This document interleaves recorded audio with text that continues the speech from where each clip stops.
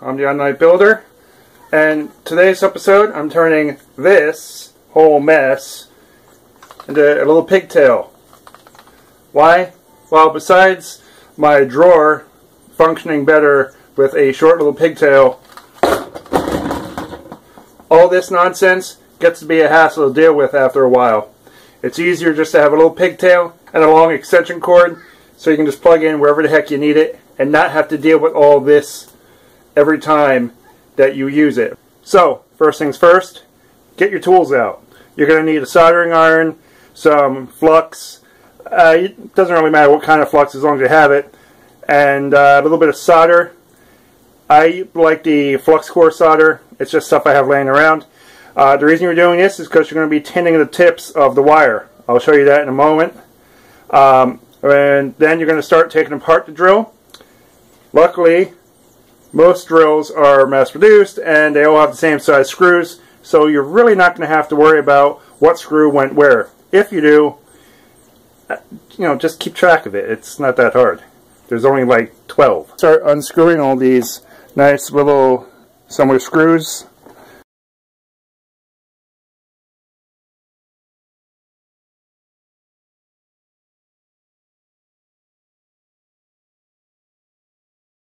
So eventually you're going to run into a screw that you can't take out. The best advice I can give is to unscrew it as much as you can until it's bouncing around in the hole, and then you take an X-Acto knife or some other very thin flexible blade. The flexible part is kind of the ideal. You don't want it so rigid, especially like some of these X-Acto blades where it'll snap in half if you use a little too much pressure.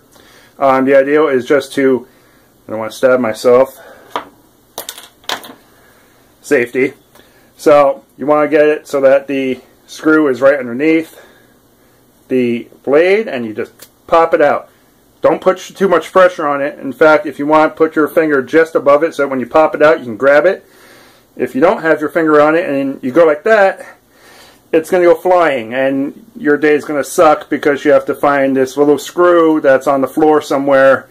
And if it's anything like my garage, it'll be gray screw, gray garage floor. You'll be on the floor for a while.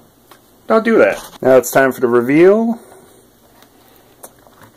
Sometimes you can just get your fingernail right under the frame. You want to try to bring it all up at the same time. This way you don't crack the case. And there you go. A few quick things here. You'll notice there's a couple little spots that have some lubricant in there. That's a good thing. You'll see some bits of dust, some dirt that's in here. Doesn't really matter unless it's really caked on and hard. If that's the case, you can just go with a scribe or a very thin edge screwdriver and just kind of scrape it off. But it doesn't really matter. As long as it's, a little thin dust, it's fine. This is what we're going to be dealing with. You have your strain relief right here. This is the external boot strain relief. It's sometimes necessary, but it's alright. And right here is the switch. Now you notice you got your black and your white wire. Most drills don't have a grounding. Now for the fun part, this is the tinned wire. So you just pull. Try to get all that out. So what's going on in there is a captive board, so it's holding it like this. The wire goes up and the captive board holds it in place and allowing the circuit to complete. Why do they do this? Well, in case the wire ever gets cut or something else happens to the wire, you can just easily replace it. And you have these tinned ends, you just slide in and there's no fraying happening. So this is where paying attention really helps. So the length of the wire here is what was needed to complete the circuit originally. So what we're going to do is take a measurement from here to the tinned wire, and we're going to make sure that we have that much room from the end of the plug from here to distances unknown because I haven't measured it yet. So let's get a tape measure out. Okay, now we have the tape measure. Go there and we lay it out, and it's just about 7 inches. That's good enough for me. We're going to measure And we're going to lose the diagonal cutters that we had laying around. That's always fun. These will have to do. So right there.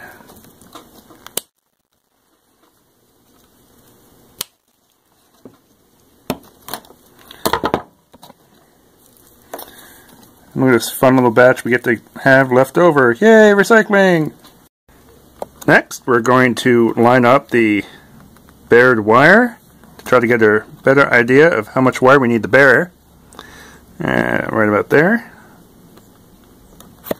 You don't want to go too deep. And you want to use a nice sharp blade.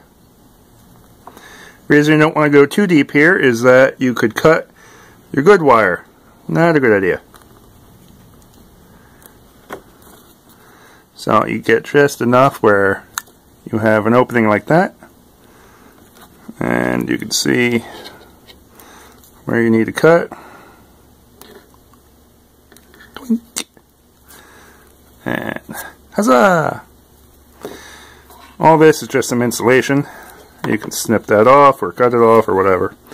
I am going to cut it off because it's annoying.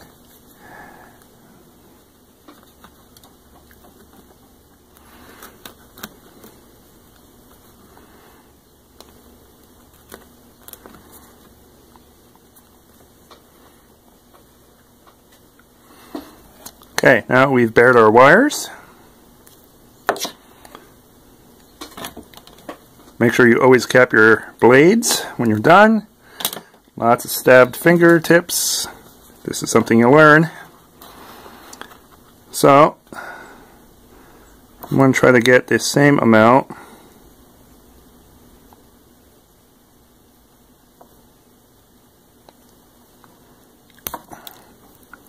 That's way too short.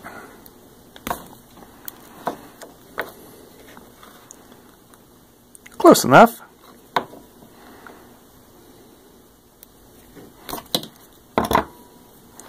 And you twist, twist, twist. Come on, baby, do the twist.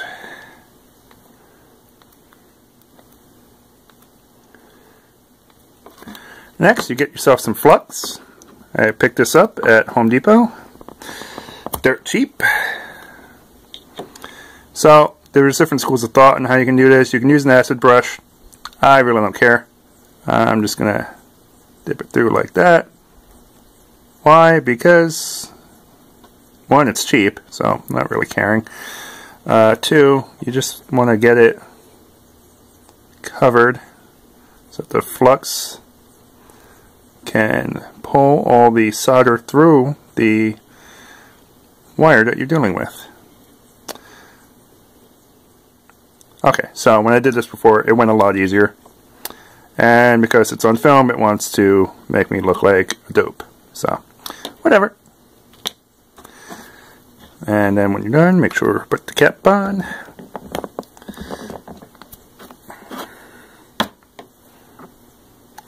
Alright, so we've got these all fluxed. And now we go on to soldering. So, this is a soldering station I picked up for dirt cheap. There's usually a sponge here. It's a good idea to have it if you're going to be doing a lot of soldering, but for tinning it doesn't matter. As you can see, I picked it up at the now defunct Radio Shack.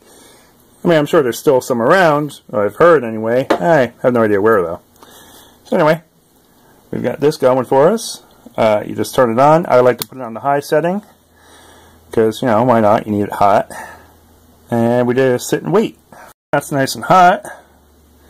I have the wire in my helping hands.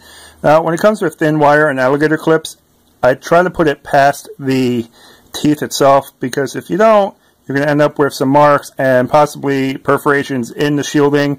That's never a good thing. Now, when it comes to lead, I don't know if it shows up on camera, but there is some smoke coming off here.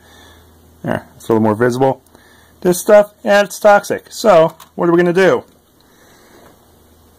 We're going to stow that for a moment.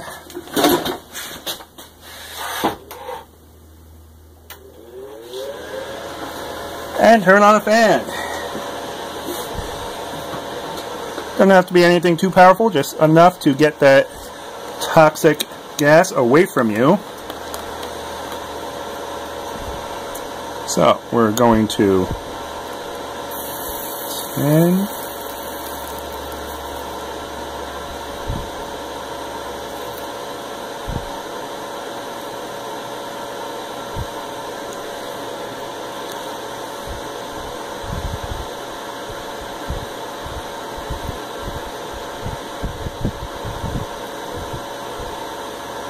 Just like that. And now the other one here. Come on, helping hands. Help out.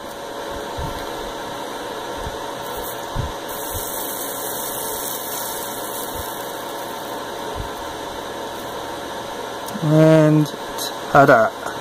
Tinned. One important detail is when you're done, wipe off the connection here, because any of that flux you leave could end up being corrosive. I'd say about 99.9% of all the fluxes are corrosive if left on, so you want to just clean it off the best that you can.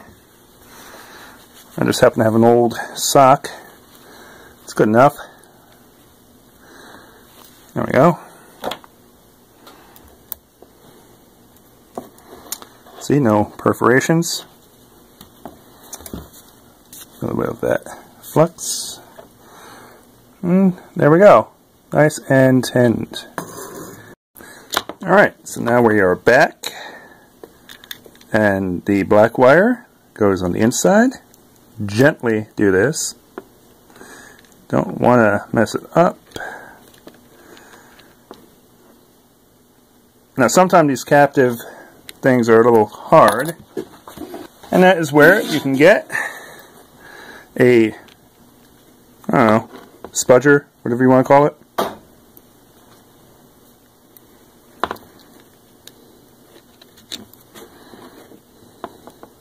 Remember, if this was meant to be easy, it would have been.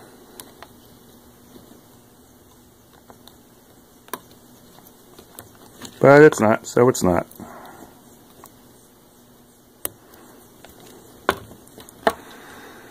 Alright, let's try the other one. And yes, unlike the lawnmower, I went and checked out what I was doing for positions before I put them in. There we go. Let's see if we can do the same here. I'm sure they have some little method of doing this in the factory. Good for them.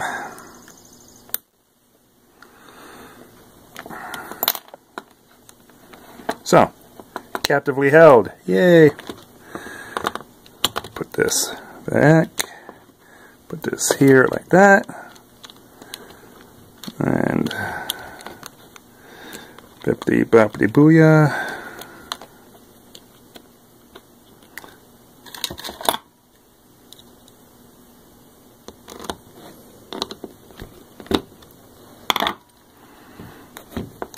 There we go. Wasn't that simple? So now it's just a matter of reassembly.